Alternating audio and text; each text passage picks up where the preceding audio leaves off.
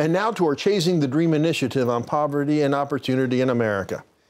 Kevin Powell grew up so poor that he still has nightmares of the roach and rat-infested places in which he lived.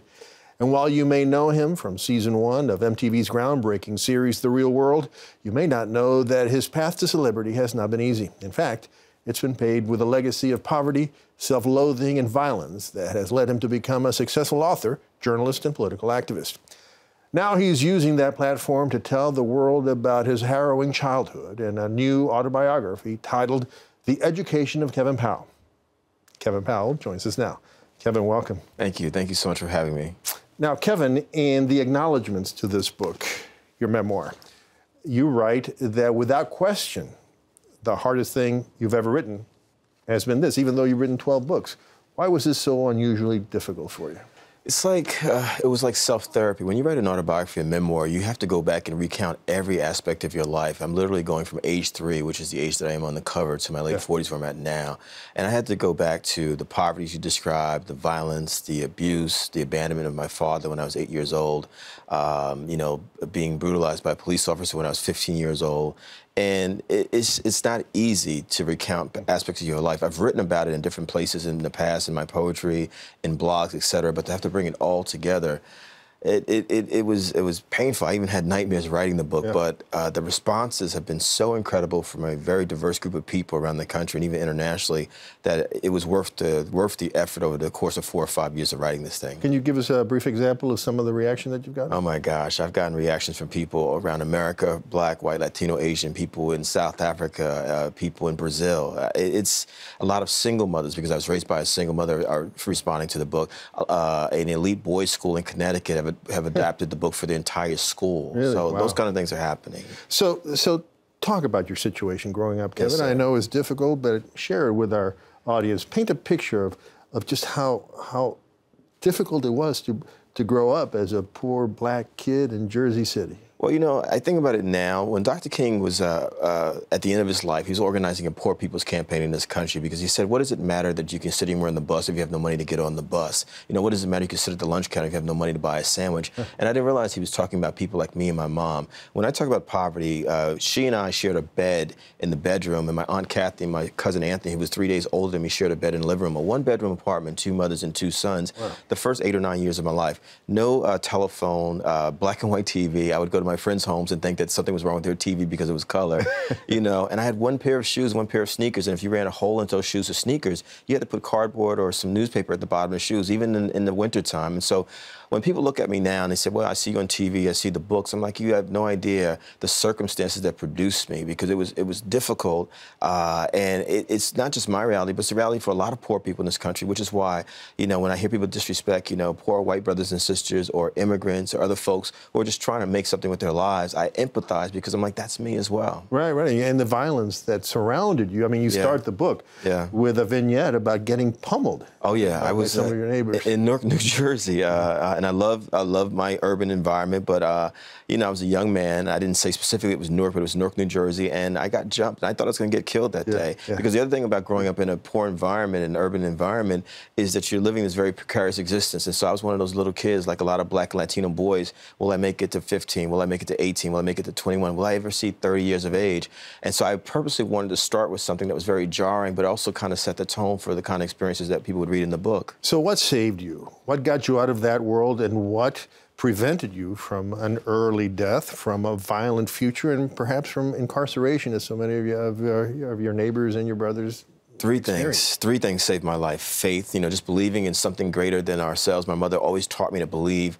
My mother had a vision. My mother only has a grade school education, you know, but from the time I was 3 or 4 years old, she said, you're going to college, you're going to college. My mother, who only reads passages from the Bible, reads the local newspaper, watches the local news, but she never read a book, never set foot on a college campus. But somewhere in her, because she's a product of the boomer generation, the civil rights generation, she caught the spirit of that movement, and she understood the third thing was, my son has got to get an education. He has got to go further in school than I do. And even in spite of all the complicated love that I talk about between my mother and I, you see, right when I'm 3, 4 years old in the book, she's teaching me how to read, how to count, and those things began the process of a lifelong love of learning. But as you say, it was a complicated relationship. I mean, she was tough. Oh, hard. yeah. I mean, she didn't shy away from hitting you, and hitting you hard.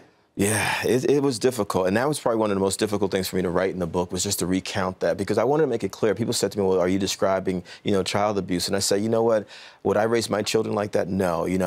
I feel like I've evolved past where my mother was. She did the best she could as a single Black woman. She had to deal with racism, sexism, and classism, in the society. She was born in the Jim Crow South in the 1940s. And so people who talk about abuse, well, the world that she grew up in, she was abused as a young woman of color. So what were the long-lasting effects of growing up poor and in that kind of environment with the violence, et cetera, effects that lasted beyond the point where you became a successful man? Well, you grow up angry. It's funny because I work with a lot of young people today around the country, and especially a lot of young males, all different backgrounds, not just Black kids or Black and Latino kids. I ask them, they always, how many have anger problems? They raise their hands, because they have these conflictual relationships with their parents. And I think that it's really important for boys to be taught early on, just how we teach girls to be expressive, to understand it's okay to cry, to say what you feel, and to feel that they're in spaces where they can be the full totality of what masculinity is.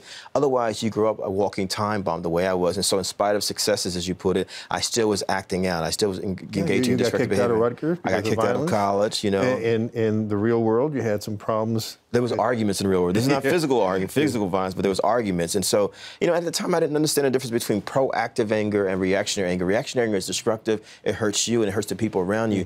Proactive anger is you turn that into, something that can be, you be a bridge builder, How'd you learn this? Years of therapy, years of counseling, yoga, meditation, things that I'm a big proponent of now that I wish I was there for me as a child, as a teenager, as a young man. A lot of times, we just are thrown out there and you're trying to figure it out. You see with a lot of our celebrities out there, the Justin Biebers, the Tupac Shakurs, who've gotten into trouble, but it's like there's no one saying to them. We just see them, just like me. I was in the real world, and in my 20s, the next thing I'm writing cover stories for Quincy Jones's Vibe magazine, and I'm still a young man, and there's nothing that prepares you for any of that. And now you have a very public space where you're literally acting out all of the stuff that you were carrying around since you were a child, pain and trauma. So what are the lessons that you hope to convey to Black kids, Latino kids who live now in the same kind of poverty and difficulties that you grew up in? Well, one, anything is possible if you really find what you're passionate about. My mother took me to the library when I was 8 years old, and 3 years later, I discovered Ernest Hemingway's For Whom the Bell Tolls, as I talk about in the book. And I remember saying to myself, this book is amazing.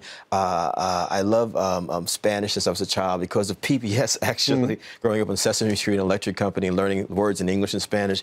And I remember going back and studying who Ernest Hemingway was, and I said, wow, if this is what a writer does, this exciting life, then I want to be a writer. So young people should find their passion, and you got to understand that no matter what your circumstances, But what if they don't have a mother like you did?